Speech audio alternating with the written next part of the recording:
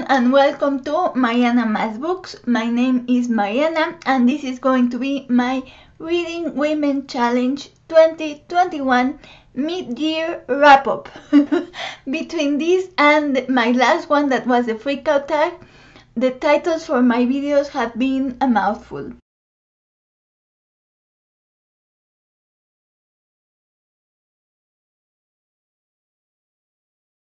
Welcome back if you are here from my last video. Thank you so much for all the welcomes to BookTube. If you watched the last video, you know that this is my second video ever. So thank you so much for all the kind comments and for all the welcome messages and everything. But yeah, this is going to be, as I said, my mid-year wrap-up for the Reading Women Challenge 2021. The Reading Women Challenge is a year-long reading challenge created and run by the Reading Women podcasts, and the objective of the challenge, as its name suggests, is to read more women. As I said, it's a year-long challenge. It has 24 prompts that you can complete during the year. Today I am not going to mention all 24 prompts. Today I am only going to mention the prompts I have already completed or I am currently reading. And then I'm going to do a video with the rest of the prompts with the books I am planning to read for those prompts. So the first prompt I'm going to talk about is prompt number 2, and it is to read a book written by an author from Eastern Europe. So for this one, I am currently reading The Museum of Abandoned Secrets by Oksana Zabuzhko, which I mentioned in my last video. And I am also going to read Thank You for Not Reading by Dubravka Ugresic. I'm sorry, Oksana Zabuzhko is a Ukrainian author and Dubravka Ugresic is a Croatian author. The next prompt is a book with a protagonist older than 50. And for this one I read A Feast or a Heart by Kristín Eríksdóttir, who is an Icelandic author. I only gave 3 stars to this book. It's very interesting. The whole book is a very interesting story about an older woman who is a prop designer and creator. She creates props for movies, TV shows, etc. And I was really liking it, but then the ending was kind of like it left me wondering. I don't know, but yeah, the ending didn't do it for me. It's one of those books where I don't know if I didn't like it or if I am too dumb to understand it because it's won a lot of awards and a lot of praise and I didn't understand why. So yeah, that's A Feast or a Heart by Kristín Eríksdóttir. The next prompt is reread a favorite book, which is prompt 7, and I read Pride and Prejudice by Jane Austen, and I read it in audiobook format, and it was narrated by Josephine Bailey. I gave this one 5 stars. If I'm going to be completely honest, it's more kind of like a 4-ish star for me. I gave it 5 stars because I've always loved Pride and Prejudice, and I mean it's really good. I just expected something else from the way that everyone speaks about the book, so it was more of a 4-ish stars, just because I expected more. Then prompt 9, which is read a book by a neurodivergent author. For this one I read The Bride Test by Helen Hoang, which is a romance that I loved, a contemporary romance where the main character is autistic. He's neurodivergent, and the author is neurodivergent as well. I really loved it. I listened to in audiobook narrated by Natalie Zeller, who is becoming one of my favorite narrators. I also listened to the whole Poppy War trilogy narrated by her, and I love her narration. There is also another book I would like to read for this prompt. So what I'm thinking is I'm going to finish all the prompts, and then if I have more time, if I finish them before the end of the year, I am going to go over the prompts again and read the ones that I still have books that I want to read from. I love the Reading Women Challenge, but it's the worst for my want to read list because per prompt I read one book and then I add 1,000 more to my want to read list. So for this one I want to read also A Kind of Spark by Elle McNicoll, which is a middle grade that just sounds amazing. Prompt number 10 was reading a crime novel or thriller in translation. For this one I read Drive Your Plow Over the Bones of the Dead by Polish author Olga Tokarczuk. This one I gave 5 stars to. There is a reason why Olga Tokarczuk has won the Nobel Prize. I'm just going to say that. Then the prompt 11 is read a book about the natural world. For this one I read Fathoms, A World Inside the Whale by Rebecca Giggs. Rebecca Giggs is an Australian author, and I listened to this in audiobook narrated by Shiromi Arserio, who is also Australian, and it was a very good narration. I gave the book 5 stars. Excellent book, excellent audiobook. The next prompt was a young adult novel by a Latinx author. For this one I read The Poet X by Elizabeth Acevedo, and I read it in audiobook, which is narrated by the author. I gave this book 5 stars. You need to read this book, but you need to read it in audiobook. If you are at all interested in reading The Poet X or any of Elizabeth Acevedo's work, I implore you to listen to it in audiobook. Elizabeth Acevedo is a slam poet, so you can just imagine the power of her audiobooks. Next prompt, oh, I don't know, did I say I gave it 5 stars? I don't remember if I said it, but I think just the way I talked about it should let you know that I gave it 5 stars. The next prompt was a poetry collection by a black woman. For this one I read There Are More Beautiful Things Than Beyoncé by Morgan Parker. I gave it 3 stars. I thought I was going to love this collection, but I think that these poems were not for me. I think that I lacked a lot of cultural context to understand most of the poems. Because it's a lot about pop culture. She seems like a brilliant poet. Like I want to read all of her poetry collections. I love all the titles, the themes. Unfortunately, her poetry wasn't for me, but still check her out because she seems like she has amazing work. So because I didn't really like this poetry collection, and because I had many poetry collections I wanted to read for this prompt, I am also going to try to read Teaching My Mother How to Give Birth by Warsan, Shire. The next prompt, prompt 15, is read a book with a biracial protagonist, and for this I am reading Stubborn Archivist by Yara Rodrigues Fowler. Quick random fun fact about me. 11 years ago in 2009, I had a brain surgery to remove a brain tumor, and I'm not going to go into detail, but part of the affectations after the surgery was my speech.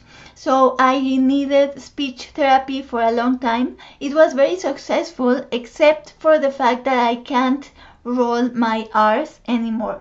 So last video I told you I'm from Mexico, and you know that we roll our R's. So for example, my name Mariana, I don't pronounce it correctly, and I'm saying this to you just because I feel weird pronouncing the author's last name as Rodrigues instead of rolling the first R, which I'm guessing that's how one would say it, even in Portuguese. But Stubborn Archivist by Yara Rodrigues Fowler, who is a British Brazilian author, and the protagonist of this book is also British Brazilian, English Brazilian. I am currently reading this one, but it's very interesting. I love books that play with structure or grammar or language, and this one does that. The next prompt was prompt 16, a book featuring a queer love story, and for this one I read the military fantasy novel The Unbroken by C.L. Clarke that actually features multiple queer relationships. Then the next prompt is a book with a rural setting. For this one I read The Clergyman's Wife by Molly Greeley. This one is the story of Charlotte Lucas from Pride and Prejudice, and I read it precisely after reading Pride and Prejudice. One thing I didn't mention when I talked about Pride and Prejudice is that my favorite character was Charlotte Lucas, not Lizzie Bennet. So I really wanted to read this book, and I listened to it on audiobook narrated by Susie Riddle. It was also a great narration. I gave this book 4 stars and I really recommend it. This is one of those prompts where I want to revisit it after I finish all the prompts, because I also want to read, there are many others I want to read for this specific prompt, but the one highest on my priority is The Hired Girl by Laura Amy Schlitz, which is a middle grade written by the same author that wrote my favorite book of this year, that was Amber and Clay. The next prompt was read a book with a cover designed by a woman. I love this prompt. As a graphic designer, I think this was my favorite prompt in the challenge. So I have read many books with covers designed by women, but I chose 2 to count for the challenge. I chose 2 middle grade books. I love middle grade covers. The first one is A Dash of Trouble by Ana Meriano. And that one, the cover art was done by Michelle Ortega, the logo design was done by Jessie Gang, and the cover design by Sarah Nicole Kaufman. So a team of women, including the author, obviously. Then Amber and Clay, precisely, which was written by Laura Amy Schlitz, and the illustration and cover design done by Julia Iredale, or Iredale, I don't know. Next, it was a book by an Arab author in translation. So this one I doubled up with the Invisible Cities project, and I read The Queue by Basma Abdel Aziz, who is an Egyptian author. The most interesting thing to me was that it is a dystopian novel set in Egypt, written by an Egyptian author, but it could easily be written by a Mexican author set in Mexico and not be a dystopian novel, but an actual real-life contemporary novel. That was the most interesting thing to me. I'm just going to say this, the dystopian element is bureaucracy. Doesn't that sound like the most interesting thing? Like, it's not like a regular dystopian, it's a very realistic dystopia, which was, yeah. The next prompt was a book by a trans author, and for this one I read The Subtweet by Vivek Shreya. I read this one in audiobook, and it was narrated by Nisha Ahuja. I gave this book 4 stars, it's very good. Vivek Shreya also has a poetry collection called Even This Page is White that I really want to read. And she also has a memoir called I'm Afraid of Men, something like that, that I really want to read also. And finally, a non-fiction book focused on social justice, and for this one I am currently reading Care Work, Dreaming Disability Justice by Leah Lakshmi Piepzna Saramashina. I'm listening to in audiobook and it's narrated by the author. This book is so good. It's so good. As I said previously, years ago I had a brain surgery. I've had many surgeries since then because I have a condition that I'm not going to go into the details because it's very complicated.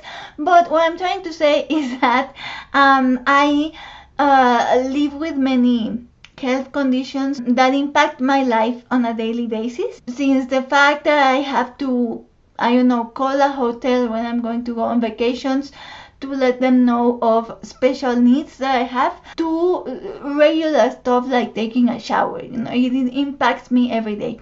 So this book, I can relate to so many of the things that she talks about. Such an important book because there is really a lot of ignorance in the topic, and when I say ignorance I mean that it's very difficult to know and understand what it's like to live with a disability, with an illness, with chronic health conditions. So it's important to read more about that because there are things that you don't even imagine that affect someone that do, and maybe there are ableist behaviors that you do that you don't even know about because it's difficult to know. So I don't know, I really recommend this book.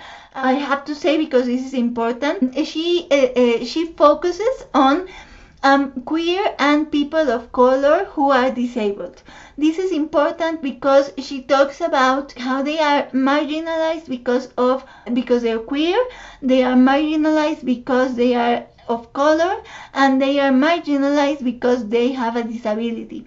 So they have to live with all of that, and she talks a lot in this book about how not easier, because I'm not saying that white people with disabilities live an easy life, but easier than people of color or queer people. Very important book, very good. I am predicting 5 stars for this book.